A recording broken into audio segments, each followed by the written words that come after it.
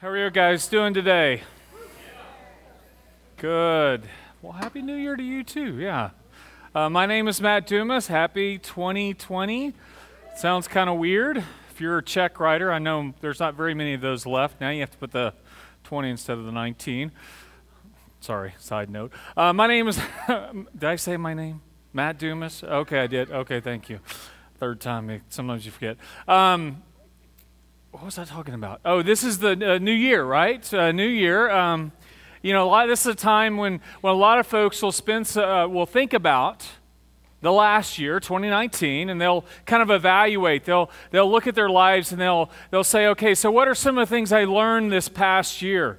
What were the ups and downs? What were the good things that happened? And where am I in my relationships, right? Where am I in this, my relationship with God and my relationship with other folks? What are some big wins from the year? What are my favorite memories? What are my biggest disappointments? And for a lot of folks, they do that, and then they spend some time thinking about 2020 and say, well, how can I do things differently? Or how can I do it better? Or how can I be more intentional about my relationships? How can I learn a skill, challenge myself to do something this next year? How can I finish well?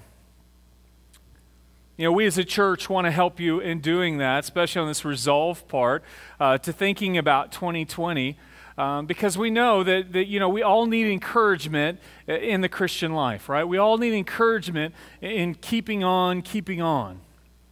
And so we have this series called Essentials that we came up with, because we know that in the busyness of life, that we're all kind of the same in a lot of ways. Right? School's about to start up. I know it's bad news for some, but school will be starting back up for some tomorrow. You've got pressures at work and at home. You got extracurricular activities. And in the busyness of life, if we're honest, the thing that tends to go first is our relationship with Jesus. That tends to be the place where we kind of fudge on it, or we kind of say, you know what, I'll get to that tomorrow. And so we get behind in our Bible reading, or we forget to pray for a day, and then it's 2 days, and then it's a week, and then it's been a long time. We skip our weekly group time or Bible study or whatever it is, that I know that those things happen for us. And so this Essentials series is designed not only to remind us of what it is we believe and why we believe it, the essentials of Christian faith, but my hope is that it will ignite within you a passion to pursue your Savior. Last week, Jerry kicked off the series with worship. Today, we're going to talk about Scripture. Please turn to 2 Peter chapter 1, and let's pray. Father, we thank you so much for today, and Lord, just for your word and the power that it has to transform our lives as your Spirit takes the truth and does what only He can do. Father, I thank you for Kim and for her story and the way that you used your word to transform her life. Father, for the way that you're using her now and CareNet to impact many lives in this valley, for the lives of babies that have been saved, and for mommies and daddies who have passed from death to life and are now sons and daughters of you. And Lord, I pray that as we spend time in your word today, as we spend time looking at this passage, that you would encourage our hearts, that you would challenge us, and that you would convict us, and that we would have that desire just to spend time getting to know you better and better. In Jesus' name, amen. There are two propositional truths that Christianity rises and falls on. Two foundational, we'll call them assumptions, that if they are not true, then there is no Christianity. The first of those is that God exists. If there is no God, there is no Christianity. The second of those is that God has chosen to reveal Himself. On those two principles, if there is no God, or if He's chosen not to reveal Himself, then there is no Christianity. You have to have both.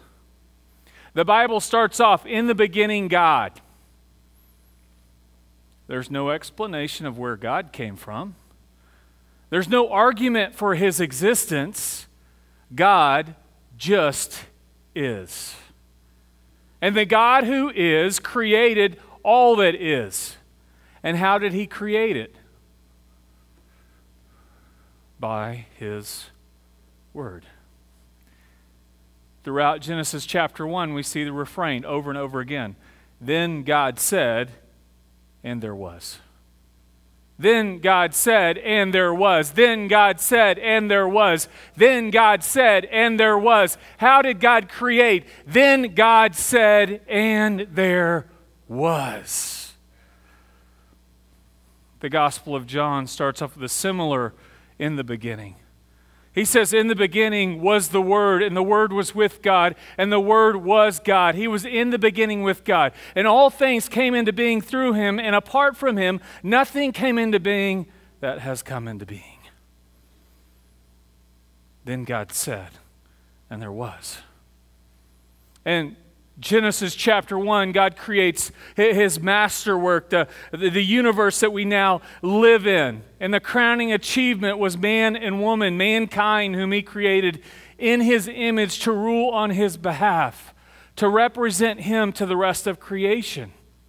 So that when the rest of the created order looked to us, guess who they would see? They would see a reflection of the Creator.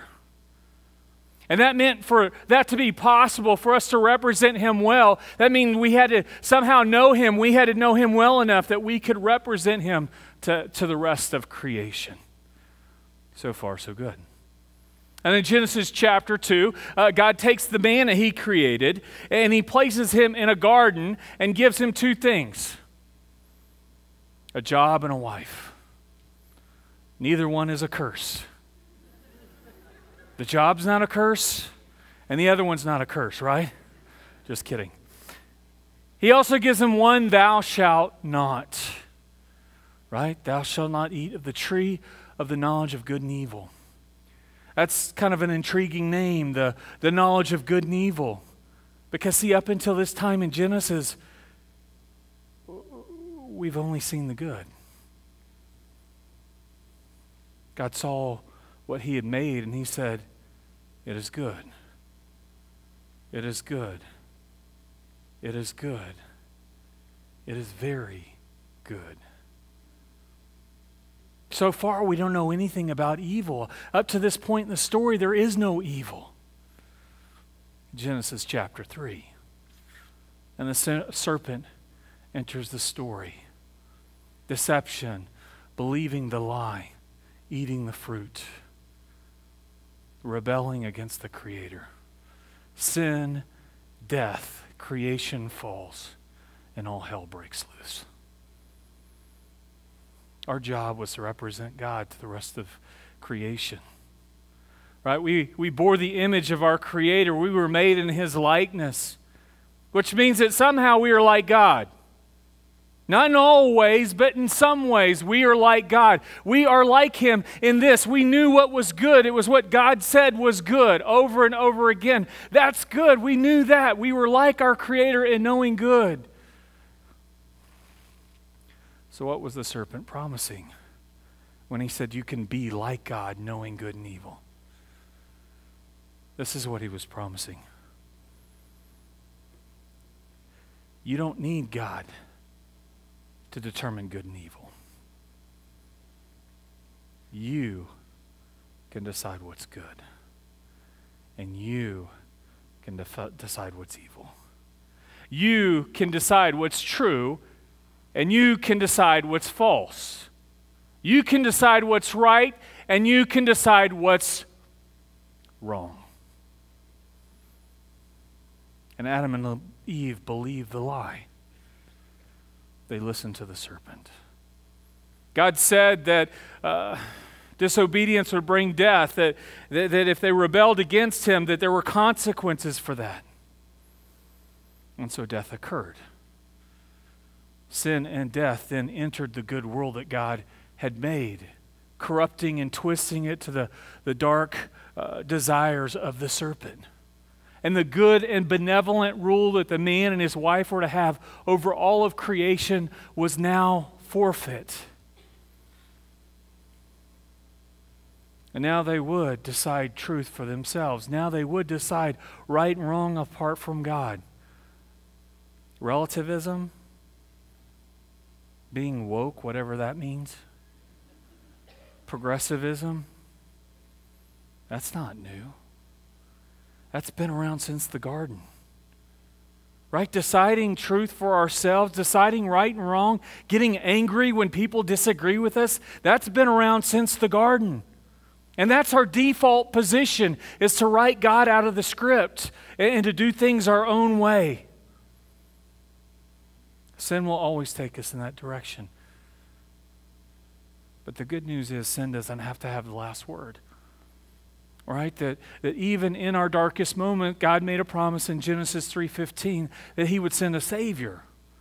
Someone who would not only save us from our sin, but one who would give us new life. And that when He came, that somehow God's Spirit would then begin to live within us, that we would be new creations, that we would have this thing called everlasting life, that Jesus would change everything. And if you've trusted in Jesus, guess what? He has changed everything. But not yet. You see, I'm going to use a big word on you. It's called ontological. So say, if you can repeat after me, ontologically. Ontologically, everything has changed. That means in your being, in who you are, everything has changed. When you trusted in Jesus, you became a new creation. The old was gone, the new has come. The old man is dead, the new man is here. You've gone from death to life, from the kingdom of darkness to the kingdom of the beloved Son. Ontologically, you are a different person. But God did not choose to overwrite the programming in your head. He did not choose to change your worldview all at once. So while in one sense everything is different, yet we're still waiting for the moment when everything is different. That God has given us His Spirit. He's given us a new heart, but every day we must choose to follow Him. Now, the whole thing in Genesis 3, theologians call it the fall. And you might ask the question, what does that have to do with the Word? What does that have to do with Scripture? You see, when we fail, death occurred. Spiritual death, emotional death, physical death, and intellectual death. Our minds, Paul says, were darkened when we fail. And so our default is always going to run back to self. It's always going to run back to making my own choices. It's always going to run back to deciding for myself what's right and wrong. And it's only the Word that can transform that. It's only the Word that can change that. It's only when I choose to follow God and do what God says that can happen. Now, how do I know what God says? You guys are following me. Good. By spending time in His Word. That's the only way I know what God says. And if I don't spend time in God's Word, I don't know what He says. And if I don't know what He says, I can't do what He tells me to do. I have to spend time in God's Word. And as I do, I find that the Word has a transforming effect. Here's the amazing thing. The God of the universe has given us the owner's manual. It tells you how you live your life. It actually tells you what's right and wrong, what's true and false, what's good and what's evil. It tells you why you were created and what you were saved for. It's all right there. It even tells you how the world is supposed to work, how God designed it to work, despite the corrupting influence of the serpent. All right there in the owner's manual. The Word, the Bible, the Scriptures, they reorient our thinking. It realigns us to see what is true, what is good, and what is right. It gives us instructions on how to live this life. It teaches, it reproves, it rebukes, it trains in righteousness. It's sharper than any two-edged sword, and it pierces to the innermost being of who I am. It judges the thoughts and intents of my heart. It's a lamp to my feet and a light to my path. It's honey to my lips and food for my soul. And by it, and by God's Word, God's Spirit then transforms me to live and love like Jesus. Peter, writing at the end of his life, knows that death is soon coming.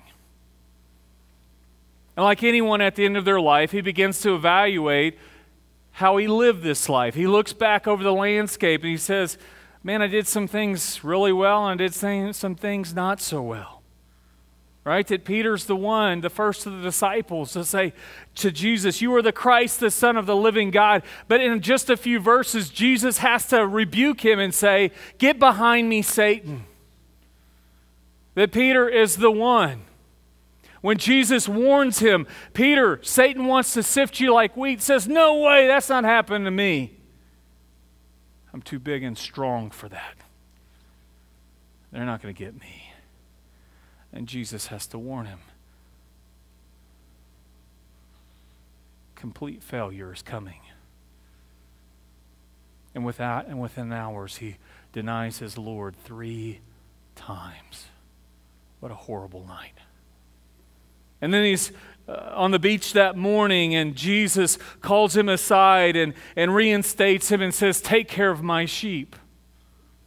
And Peter stands up at Pentecost and he preaches his sermon and over 3,000 people are saved. And Peter is the one who welcomes in the Samaritans and the Gentiles along with the Jews in this thing called the church.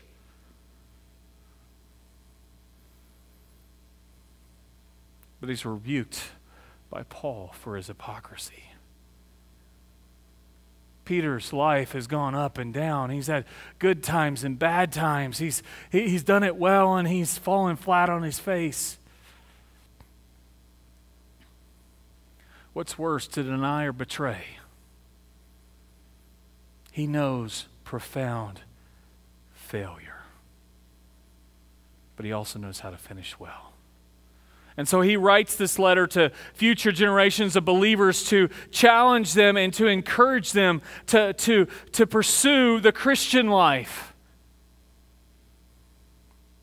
And to go from falling to finishing well. Let's take a look at verse 3. Seeing that his divine power has granted to us everything pertaining to life and godliness through the true knowledge of him who called us by his own glory and excellence. For by these he has granted to us his precious and magnificent promises, so that by them you may become partakers of the divine nature, having escaped the corruption that is in the world by lust. God has already given you everything that you need to live this Christian life. Everything that you need, you already have. There's not an extra special thing you're going to get later. You have already received everything that you need. Peter uses 2 pronouns here. He says us and you. When he says us, he's talking about himself and the apostles. When he's talking about you, guess who that is? You, right? Through us. Now, in Acts, I made a big deal out of this, the capital A apostles. They're the ones who spent time with Jesus, listening to his teaching, watching his miracles, that they're the ones who were instructed by Jesus personally, that they were the living New Testament, and they are the guys who would write out what we have as the New Testament in our Bible. And that the capital A apostles and the capital, we'll call them capital P prophets from the Old Testament, that those guys together give us what we call the Scriptures. So the first thing that we have that equips us for the Christian life is the Scriptures. It's the Bible. You didn't know it was that valuable, did you? Everything you need for life and godliness, the first thing is the Bible. You have it in your hands, hopefully, or on your tablet or your phone, or we have access to it so many different ways. But the Bible, right? That's how we know you have knowledge of God. And when Peter says knowledge, he's not just talking about, not just saying you know about God or that you know of God. He means that you can know God. You can experience God. That we know who God is. We can look at creation and we can tell some things about God. We can say, man, he's a big God, right? If he made this whole thing, he's a pretty big God, and he's a powerful God, and he's a creative God, and he's an intelligent God. We can know all those things about him, but we can't know how loving he is, can we? I don't know, we might have hints when we see a mother with her baby. We might think that, okay, well, maybe that's a part of his character. But I only know God through his word. That's how I get to know him. That's how I know that a man who died on a cross, a brutal and horrible death 2,000 years ago, means anything for me today. Otherwise, it's just a current event at the time. Another man gets murdered in Rome. How do I know it has impact for me? God's word. Right? God's word is what tells me what truth is. And it orients me to what's right. That's God's word. Right? That's how I knew about a guy named Jesus. His glory and his excellencies and the light that he offers for me is through his word. Through his word. And the second thing we've been given is his Spirit. Peter says you become partakers of the divine being. Remember that word ontologically? You became a son or a daughter of the King. It means you became a son or a daughter of God. That's that whole divine thing, capital D. You became a partaker of his nature because his Spirit now lives in you. You are a part of that thing called the church, which is his body. Right? You've been given everything you need. Knowledge of God through his word, the promises of God that Jesus will one day return, and we have a future inheritance, and now the Spirit of God who indwells us and confirms the truth of all those things. You've been given everything you need to live the Christian life, Peter says.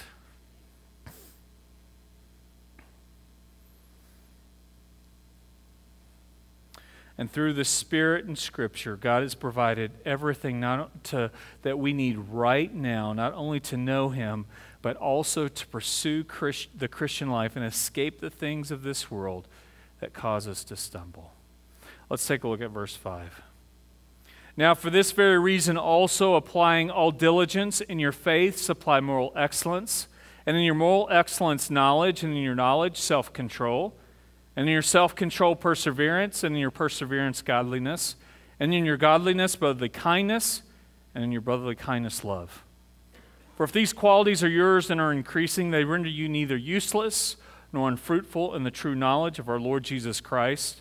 For he who lacks these qualities is blind or short-sighted, having forgotten his purification from his former sins. So having been equipped to live the Christian life, remember those two things, God's Spirit in God's Word. Having been equipped with that, then Peter now gives us 7 virtues, 7 things that are marks. We might say they're the benefits of time spent in God's Word. They show the presence of Jesus' rule and reign in our lives. 7 things. And this list, when we begin to talk about it, Peter's going to say with all diligence, right? So that's rolling up your sleeves. That's getting your hands dirty. That's getting ready to go to work. And when we hear that, we might go, well, what about God's grace? Doesn't that contradict the whole thing of being saved by grace? And here's the beautiful mystery of sanctification. Right? That in sanctification, that God calls us to do some things. To spend time in His Word. To spend time in prayer. To spend time with other believers. To live a generous life. To share your story. That He calls us to do some things. It's a divine partnership, but it's by no means equal. We actually have the easy part in the deal. He does all the heavy lifting. Because as I do those things, guess what He does? He transforms me from the inside out. He begins to change me. I can tell you, reading something doesn't change me. God changes me. I could read His Word every day, but if the Spirit isn't working, if He's not doing His part, I won't be transformed. It's only God that can transform us, but He calls us into this thing, this partnership, this relationship. He calls us to walk with Him, to follow after Him. He who hears my words and does them. Paul says it this way. Work out your salvation in fear and trembling. But he goes on to say, for it is God who is at work in you to will and to work for His good pleasure. That God calls us to follow after Him, and it's only the Spirit who can transform us, but our job is to put ourselves in a place where His transforming power can be at work in our lives. With all diligence, Peter says this. He says, to your faith, so the starting point is faith, right? So you can anchor it down right there, faith. What does that mean? Who is he talking to? Believers. Right? Your starting point is you have to trust in Jesus. Right? You don't even get on the track until you trust in Jesus. Right? To your faith. Anchor that bad boy down. To your faith. Add moral excellence. Now what's moral excellence? That's doing the right thing because it's the right thing to do. Right? It's doing the right thing because it's the right thing to do. So when I first trust Jesus and I'm thinking about, okay, so what am I going to do now? I know I probably shouldn't kick my dog. That's not a good idea. So I'm no longer going to kick my dog. Even if my neighbor's kicking their dog and my best friend's kicking his dog and everybody on the street is kicking their dog, I'm not going to kick my dog. I'm going to do the right thing because it's the right thing to do. Now, if it's a cat, different story. I'm kidding. All right, that's moral excellence. Do the right thing because it's the right thing to do. To your moral excellence, add knowledge. Now, where do you think that knowledge comes from? The Word, right? Good, you guys are following along. Through the Bible. It says as I read the Word, then I begin to learn more. It's not just not kicking my dog. I actually have to be nice to my neighbor now. Now, how many of you guys know the right thing to do in most situations? Most situations. Keep them up high. I want them real high, real high. Okay, so now keep them up. Now, how many of you do the right thing every time in those situations? Oh, what happened? See, that's why you start with moral excellence, that commitment to do the right thing because it's the right thing to do. Because when you add that knowledge, and now all of a sudden I know there's some other things, just knowing doesn't mean I'm going to do it, does it? To knowledge you add self-control. So now I've got this list of things, right? Now you guys took your hands down, but self-control is I can keep my hand up because now that I know the right thing to do, I'm doing the right thing because it's the right thing to do, and I'm exercising self-control in that.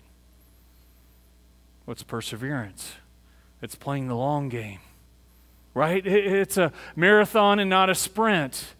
It's don't give up, don't give in, Jesus wins. It's seeing the end and going, you know what, it may be a long way out there, but I'm going to keep after it. That's perseverance. Perseverance, godliness. That's Revelation chapter 12. We talked about that, the overcomer. And how did they overcome? By the blood of the Lamb and the word of their testimony, and they did not love their life even unto death. That's godliness. Putting God first no matter what. In every situation and in all your relationship, God comes first. And each of those qualities, they're interlinked. You can't have one without the other. They work together. Those are all internal. And he says to godliness, add brotherly kindness. What is that? That's loving your fellow brothers and sisters in Christ, fellow believers. And that may be easier or harder than the next one. I'm not sure sometimes. Because the next one is agape. It's love for everybody. It's the love that looks out for the other person's good without allowing myself to get in the way. It's reflecting the love of Jesus to everybody I come in contact with. And each of those links in the chain, they're inseparable. They go together. You can't just work on one and go, oh, I'm going to grow in knowledge, but I don't need self-control. Or I'm going to grow in love, but I don't need, perseverance. They all go together. And it's not a one and done. I don't go through the list and go, oh, whew, man, now I've arrived. It's a lifelong pursuit. I can keep after this. Keep. Show diligence. Keep working at it. And Peter says that as we do that, as we pursue the Christian life that way, he says it'll render you neither useless or unfruitful. Another way to say that is you'll be both useless and fruitful. In your life now, in your Christian life now, that you'll be one who has an impact for the kingdom right now. With future benefits. All right, Peter in his mind, he's probably thinking about the king in the parable of the minas who says, well done, good and faithful servant. That right now you're investing in the kingdom. It's going to have future benefits later on. You'll be both useful and productive, which means you'll live and love like Jesus if you pursue the Christian life. That's good news. Here's the bad news. What happens if you don't? What happens if you just decide, yeah, that's just too much hard work?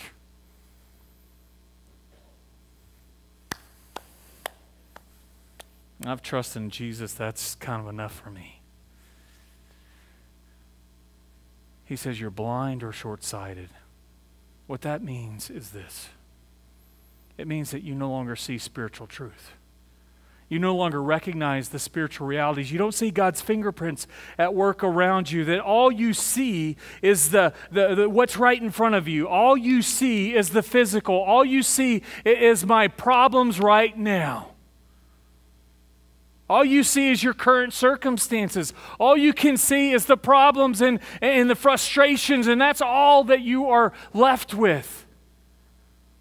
Because you can't see the spiritual realities out there. You become blind to them. And not only do you become blind to the spiritual, God's work around there, he says that you can actually forget what Jesus has done for you. You can forget that he saved you from that.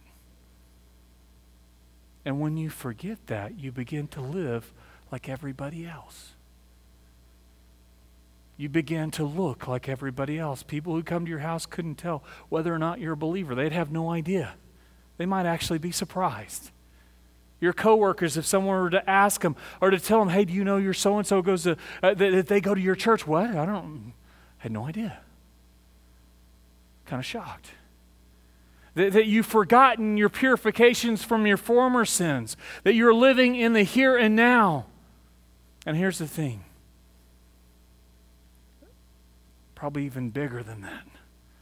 You've forgotten that your King is coming back. And that your King is going to say, what did you do with the minute I gave to you? What did you do with the gospel that I entrusted to you? How did you live this life that was such a gift to you? What did you do with it? I don't know. I guess I buried it. I was too busy. I had things to do. I had accomplishments. I had all kinds of things I was pursuing after. I didn't have time for this thing called the Christian life. I just didn't have time. You wicked, lazy slave.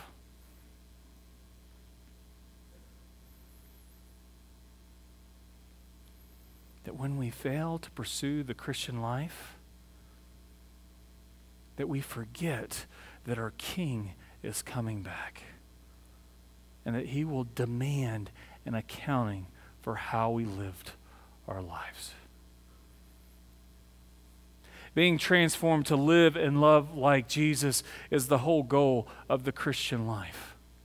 And the good news is you have already been given everything you need to do that. You've been given God's Spirit and God's Word. You have all the resources that you need to live the kind of life that God calls you to live. And now He just says, go and do it. Right? Go and do it. Pursue a Christ-like life. And I know we all want to finish strong. And as I look around this room, I know there are lots of folks that are already well on that path. I know there are lots of folks in this room that are investing in the lives of other people, that are taking that minute and they're planting it in other people's lives, and they're sharing their story, and they're helping build up the faith of a younger generation.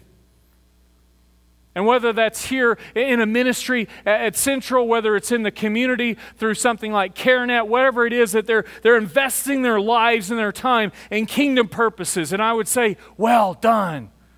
Keep going. It's hard work, but it's well worth it. You know, there is no pause or neutral in life. Sometimes we wish we could let the engine just idle a little bit. We've gotten to a point where we feel like, man, let's just kind of leave it here and everything will be okay. But you're either growing or you're not. Right? You're either progressing or you're regressing. You're getting better or you're getting worse. That's just the way life works, right? If you want to get stronger and faster and more agile, you don't ride a bike, do you? I'm kidding. That was for Brian. I don't even know he's out here. You go to the gym and you spend the time, you run on the track, you ride your bike, you do whatever it is, you put out the physical energies that you need, you eat the right food so that you can get stronger and faster and more agile. Intellectually, I know some of you folks are in school and you think that, man, as soon as I graduate, I am never going to read another book again.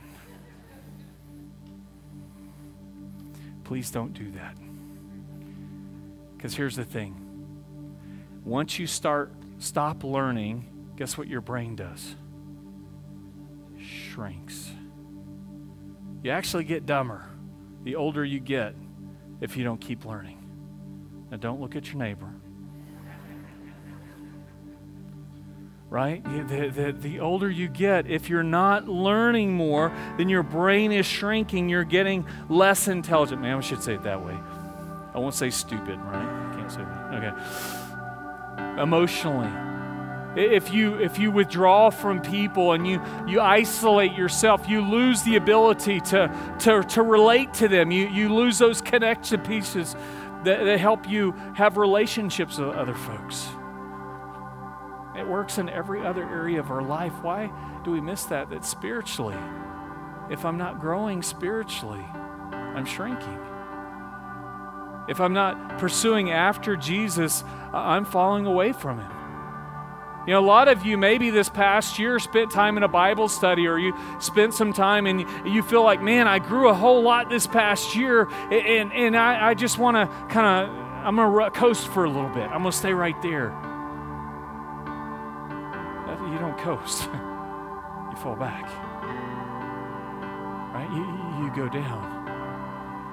And maybe you started off well, and maybe you had really good intentions, or maybe you didn't. You know, man, I really blew it. What do I do now? It's too late, isn't it? You know what Peter would say? He would say, I know you blew it. I know you face planted on that thing last year or this year. I know you haven't even started this year well. I know you've messed up. Peter would say, welcome to the crowd. Right? I have too.